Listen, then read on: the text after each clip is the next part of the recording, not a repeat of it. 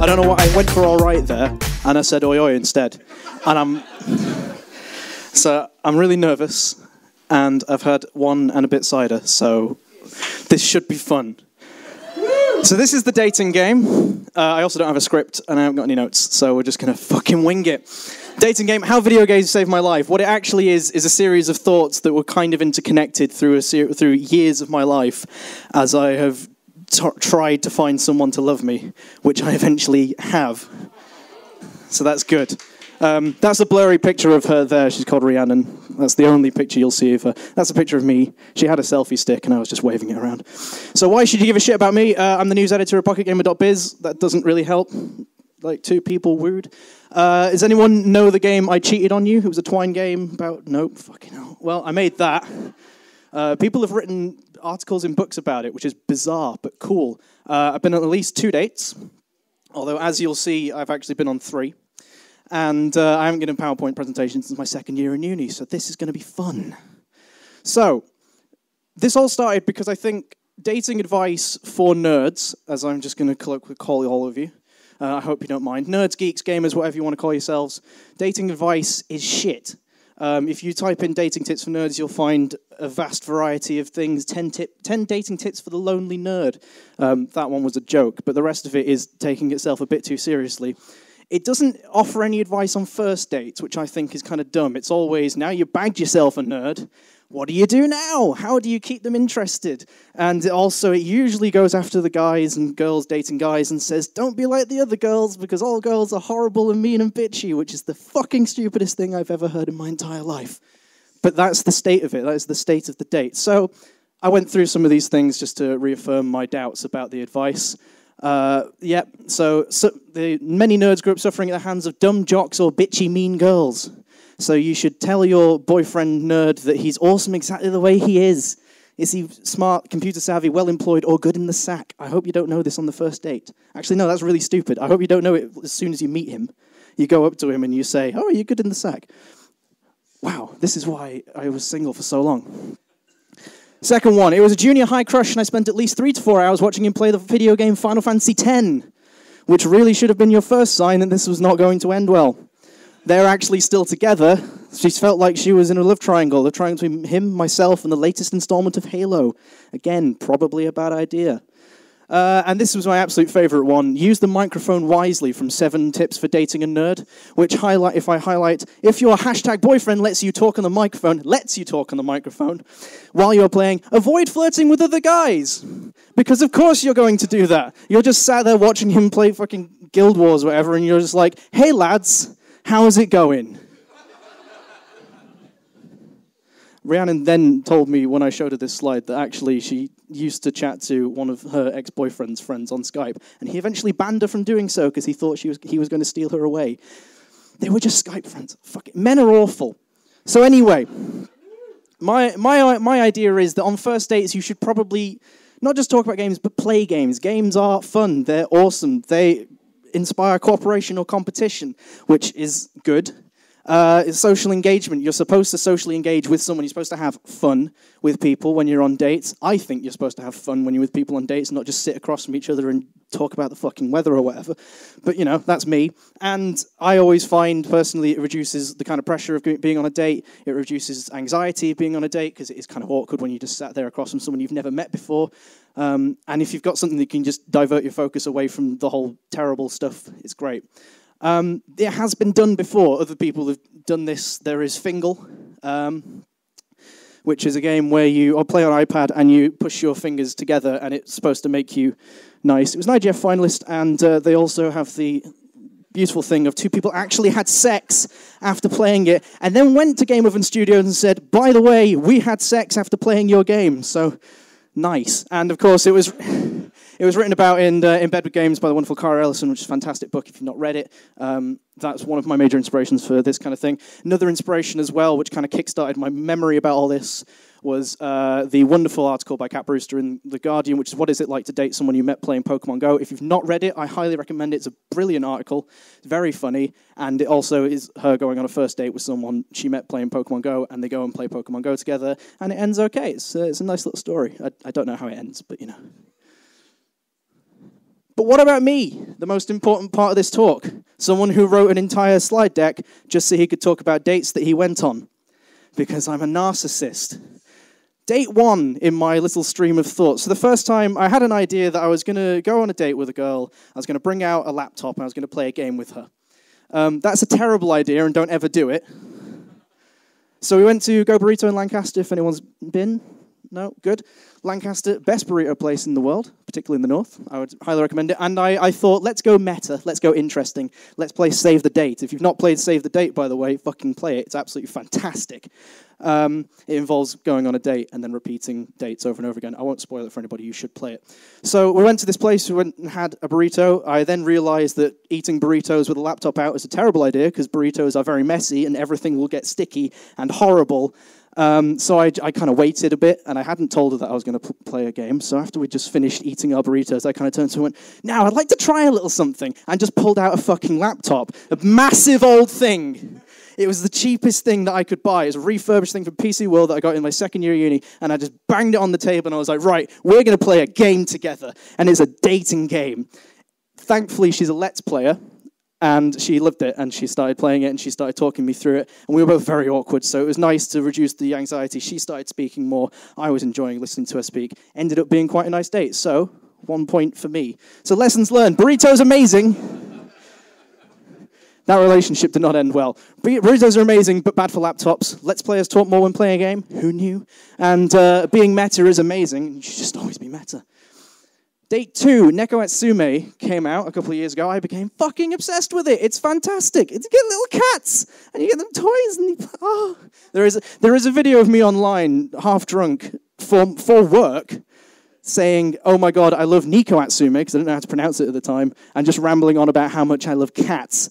So I got chatting to a girl on Tinder, and we were talking about what do we like, and I was like, oh, I like cats, and she was like, oh, I like cats, and I was thinking, Neko Atsume, this could work well. I can whip this out. This will be fun. So we went to House of Trembling Madness in York, if anyone's been. No. This is very northern focused. I don't come down south very often. This is a tiny little bar. That's me. That's my mate Joe. That's not the girl I was dating. Very, very small, very intimate setting. Don't go to House of Trembling Madness for a date. It is the worst place in the world. We were sat at the bar. And, yeah, it was just really awkward. And, you know, we were chatting for a bit. And I turned to her and went, oh, have you heard about Neko Atsume? Reaching into my pocket to pull out my iPad, which was not an easy feat to do.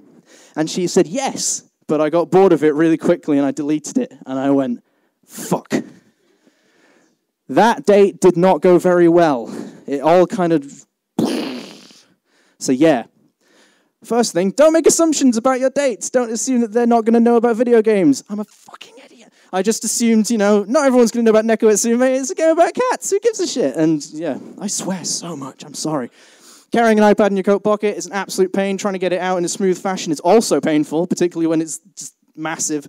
And tiny bars make for awkward first dates, as I'm sure I've mentioned. Now, we get to the crux of my thoughts. This is where everything changes once again, because my mind just is idiotic. So, this involves 3 games, and I note Tinder here as a game, as I will explain later. Hatoful Boyfriend from Pidgeo Nation, Tinder, and Phoenix Wright Ace Attorney, which for the past year has been the one thing that has held my relationship together. So this is how I met Rhiannon, and we went on a date to Evil Eye. I will build up the details as we go. This is a picture of me with my Hatoful Boyfriend body pillow.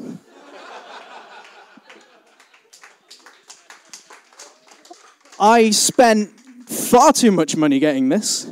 So you had to get the pillowcase separate as part of a Humble Bundle deal. And then I waited a couple of years with it in my drawer and eventually went and bought a body pillow, which is another 20 quid. Altogether, that cost about 50 quid. And I used it to take it to my family's house for Christmas dinner, which, again, did not go down well. So there's a picture of me with my Hatoful Boyfriend body pillow. I told my parents I was bringing a date home. They didn't realize it was a man who was also a pigeon. I was nearly kicked out. Thanks, Dad. And eventually, this is a picture that my sister took, and I used it as a Tinder profile, and I put the description as, I'm the one on the left. Got a couple of laughs, that's good. Rhiannon, who is my girlfriend, as previously stated, in case anyone's forgotten, saw this and thought, oh, that's funny, I will swipe right to this person. Our first talk was about facades. It was the stupidest thing in the world. But what she did reveal to me is that Tinder is the biggest video game ever. because it's got millions of players and everyone's playing by their own rules, and it's very, very interesting. So this is the gamification of dating. Dating now is a game. It's on your phones. You can play it whenever you like. You can go wherever you want, and you can pay money for it as well. It's fantastic. It comes with a set of arbitrary rules. You've got a basic choice mechanic. You can swipe left or right if you want to not talk to someone or talk to someone. You've got a limited number of turns, which is a swipe limit, which, you can pay for more, but who pays for apps? And it's got linguistic choices within the game. It says keep playing. It doesn't tell you to talk to someone else. It says keep playing this game. It is a game. But then you've also got house rules on top of that. So you can play easy mode, as I dubbed it, where you always swipe right, which is not a good idea. Just don't do it. It's just pointless. Why would you bother? You can self-inflict restrictions, so you can make it harder for yourself. You can say, I'll only swipe right if they have a picture in which they're covered in blood, which is a fantastically fun rule, and I highly recommend everyone does it. Great around Halloween, not so great around every other time. And it's also got a bunch of meta games that you can involve. And this is where Rhiannon came in fantastically useful for this talk, because she has a shitload of rules on how to play Tinder. Her flat had the Tinder alphabet, where you have to date a man. They were all white, straight women. You have to date a man whose name begins with the different letters of the alphabet, so you collect them all. You get an A, a B, a C, and so on. Once you get all 26, you win, although they were doing it as kind of a house collective. I think they got to about 18. Now they're all just they've moved away from each other and they're no longer doing it. But I think that was quite a score. I was the third R they'd collected, so my role was pointless. I really don't know how we stayed together. They also had separate goals as well, little objective side quests. Get a Tinder man to take you to hospital is one that they actually accomplished, which was not a fun night for anybody involved. Get a Tinder man to buy you broccoli, because you just have to get them to buy you something really weird and bizarre. And triple date, which was how we met, where they said, we have to go on a date with 3 guys in the same place at the same time and just all sit at the same table and have a date together, with no one knowing that that's what you're supposed to be doing, apart from me, because she told me all about it, and I said, fucking hell, that sounds amazing, I'm doing that. In the end, it didn't happen. We all went to separate places. In Evil Eye, it's got 3 floors. We're all on separate floors. It wasn't as fun as it should have been. But I got chatting to her about Phoenix Wright, and we've been together ever since and playing all the Phoenix Wright games together. We're finally on the last one. We're on the last case. I'm so close to finishing it. It's been my life. I'm so sick of it. Actually, I love it. Rhiannon, I love it. So, other apps have noticed this. They've decided to try, as you get with clones, there are clones that they try and come out with new ideas. It's the diversification of the gamification of datification, as I decided to call it on a train journey when I was writing this. So if you've not heard about dating apps, I don't know your knowledge of these things. There's many, many, many, many. The notable ones that I thought of were Bumble, in which everyone swipes, but only the women are allowed to initiate conversations. If they don't initiate a conversation within the first 24 hours, you lose the match forever. There's Once, that actually has matchmakers working on the game, but you only get 1 match a day. Apparently, it's not very good, because you don't really get to know anybody.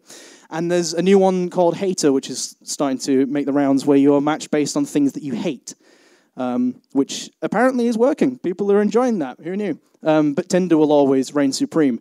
However, my favorite one of the lot, which is where gamification goes wrong, is Date Play, which 1, has a fucking awful name. 2, does anyone watch The Apprentice? You may remember Date Play being something that they advertised that actually was a winning idea on The Apprentice. I think like 2 years ago, it took so long to make. It had all this potential. It was going to be a dating app where you play games with people. It was finally my thing. It was the beautiful thing that I've been waiting for so long. And it launched on Valentine's Day, and all it is a quiz game where you get 4 choices, and it asks you questions like, who's your favorite politician? Trump, Boris Johnson, Angela Merkel, or Putin? And so on and so forth in a similar vein. No one is using it. I downloaded it out of interest. Rhiannon also downloaded it. You can see part of her face there. I didn't mention I had a picture of my dad in here. Never mind. You're probably all weirded out by that. I did try and talk to someone about their thoughts on video games. 3 days went by and they didn't respond, so that didn't work. It got to the point where the CEO of the company, the winner of The Apprentice, sent me a message saying, hey Rick, sticky out tongue face, we both like sweets. Thumbs up emoji. I eventually got her email. Because I said that Rhiannon was a big fan, and she gave me her email. I ruined my own joke. I'm sorry. So, this has been just a wild ride through gamification of datification. And these are my conclusions. You should talk about games on the first date. You should not wait to tell anybody that you are a nerd. Embrace it. Games are wonderful. You should play games on a first date. Don't play the obvious ones. Whip out something that no one's going to thought of. You can do something that is stupid. Dating apps are silly. Dating is silly. Everything is stupid. Have fun with it. It is so much more fun to go into a date and say, I'm going to do something daft today, rather than going into it and say, I want to find the love of my life. Just go in and say, here, let's play a game about pigeons or something. And also buy a total boyfriend people because they're amazing even though they're expensive. Those are my contact details. I don't sure no one gives a shit. But thank you very much. That's been my talk.